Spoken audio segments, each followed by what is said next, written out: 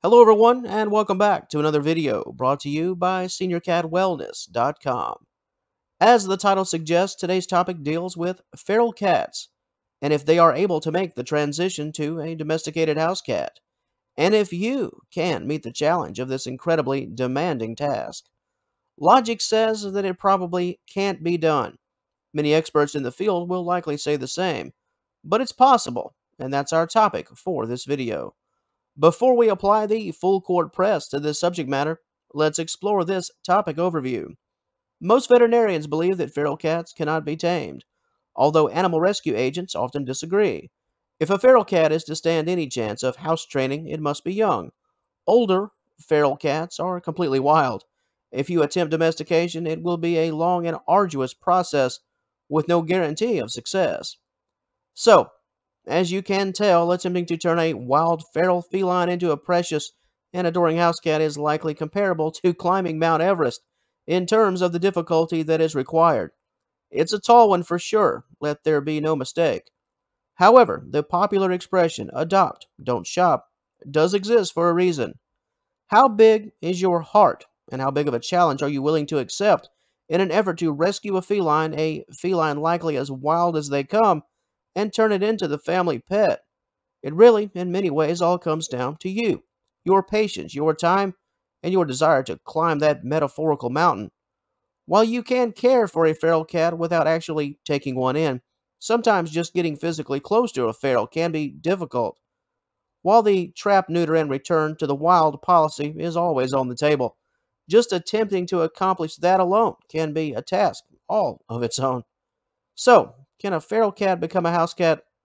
Let's take a closer look. Before we take a deep dive, let's brush up on some key definitions. What is a feral cat exactly? A feral feline is one that lives without human company and was born into this state of living. It is estimated that roughly 100 million cats, just in the United States alone, are of the feral variety. Living in colonies, cats of this nature often roam the land and reproduce regularly. True feral cats are wild and potentially very dangerous, not only from an aggressive standpoint due to having no true association with humans, but also from a disease standpoint. This isn't Garfield, that's for sure. As we noted in our introduction, it can be tempting to engage with a feral cat, especially if you're just a kind hearted cat lover. However, just the act of approaching a feral can go south and sour in a great big hurry. We'll address the reasons for this possibility in our next subsection. While this could be on some level an act of preaching to the choir, it should be stated that not every cat that seemingly roams free is a feral feline. In fact, most are not, by a wide margin at that. Cats that once had a home, yet no longer do, for whatever the reason, are not feral. They are stray. Cats of this nature are typically the cats you'll find in a neighborhood just roaming around at high noon. They're approachable, usually friendly. They've either drifted away from home and are missing, or they've simply been released from their home for whatever the reason. It could be something as simple as their owner moved to a new location and just left them behind. Regardless, stray cats are homeless cats. They're used to human companionship and potentially have spent years in a loving home prior to their current situation. In reality, the only thing that stray cats and feral cats have in common is the lack of a home. However, the roads taken to get to the present moment likely couldn't be more different. And that takes us to the title of this subsection, the differences between feral and stray cats. Here's a bit of a breakdown. Feral cats will avoid all human contact, whereas stray cats will typically approach humans with relative ease and beg for food and or petting. Feral cats, as we noted, move around in groups and colonies. To the contrary, stray cats live, sleep, and wander alone. Feral cats often attempt to conceal their movements, silent and sneaky, almost like a burglar on the prowl. Strays will normally walk tall. They're not trying to hide too much. They'll just stand in the middle of the road in your neighborhood. They're not afraid if you see them. The feral is the opposite, as survival is the ultimate name of the game. The feral cat just doesn't say too much, unless angered or scared. The stray, however, just like your family house cat, meowing and purring, especially during human interaction. And this next difference, well, it's a bit tricky and potentially confusing. Could leave you scratching your head a bit. and it's also one that could be flip flopped depending on the cat and the environment.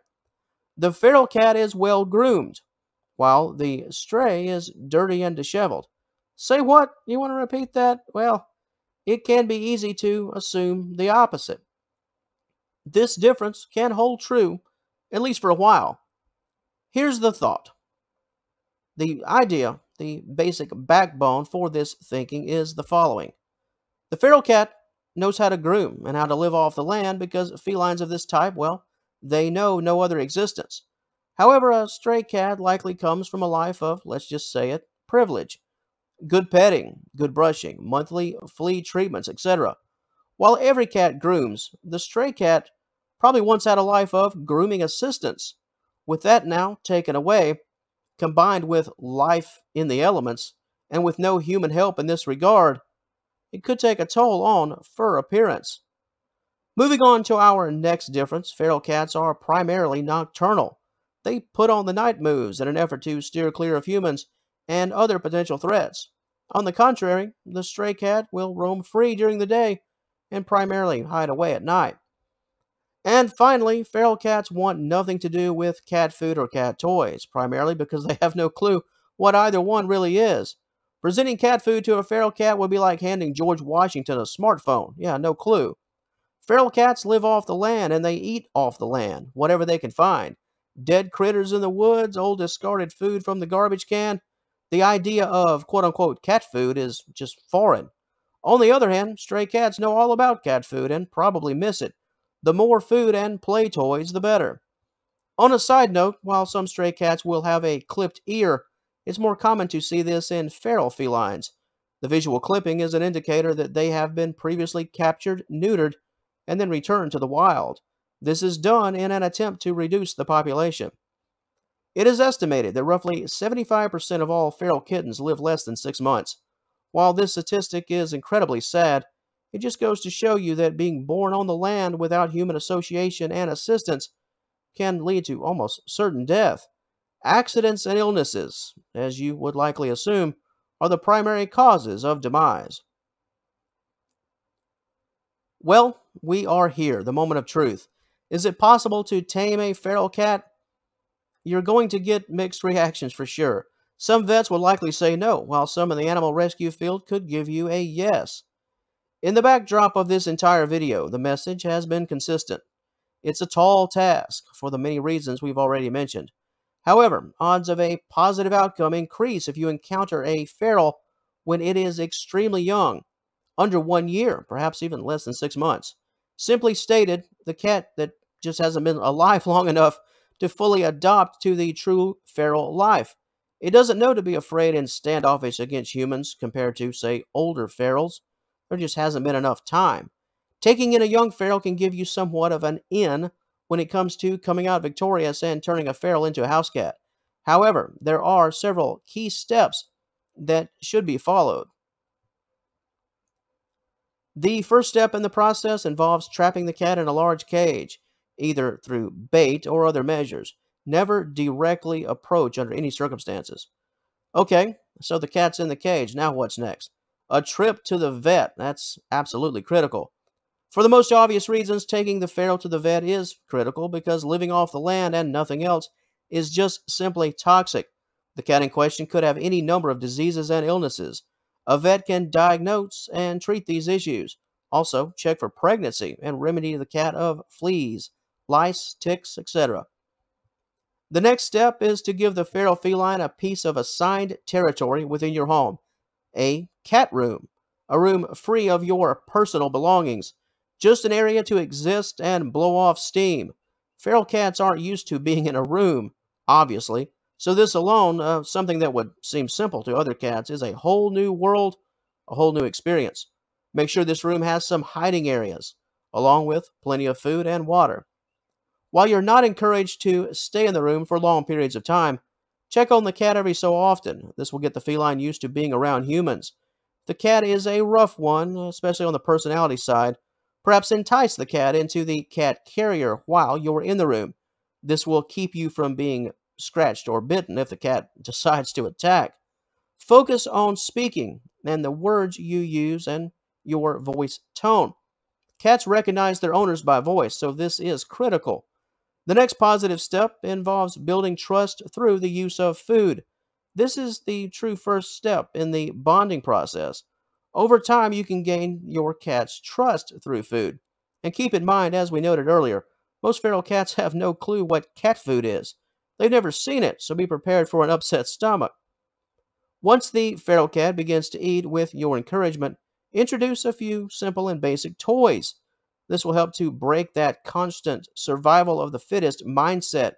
Here again, just like food, a feral cat won't understand what a toy is, so this will naturally take time. Next up, we have litter training. Because feral cats just go wherever they please, this will also take some time. Are you sensing a theme here? Patience and time. That's what it's all about. Start off with a bit of nature mixed in with the litter. Prepare a tray of litter with a bit of grass or soil.